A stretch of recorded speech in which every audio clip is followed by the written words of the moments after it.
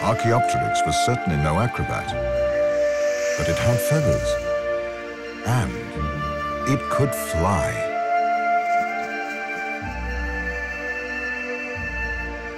Its collarbones had already fused together, a vital step enabling the wings to flap efficiently and gain altitude, allowing it to hunt and nest in trees.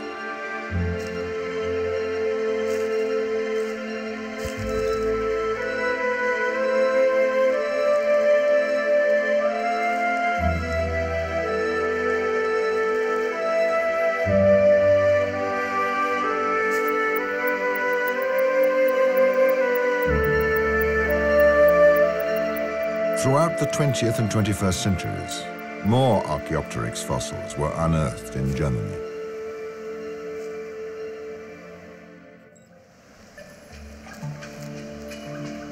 The feathers on its feet are intriguing, since modern birds no longer show this characteristic.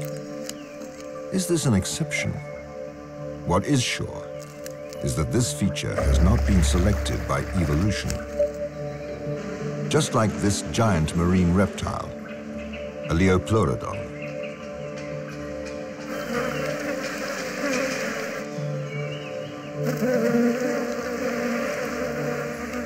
Washed up on the shores of the lagoon, it is a godsend for Archaeopteryx. The flies attracted by the carcass provide a hearty meal for this insect eater.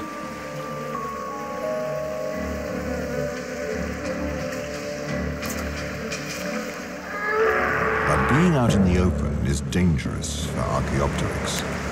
An opportunistic Germanodactylus sees the prospect of a protein-rich meal.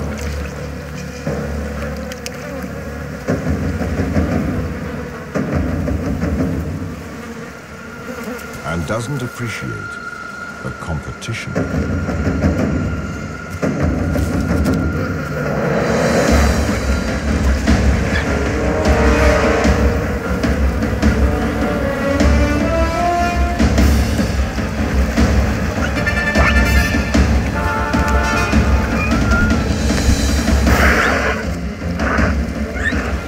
Once the mightiest creatures in the strands, pterosaurs became extinct by the end of the Cretaceous period, 65 million years ago, while Archaeopteryx's descendants grew in number.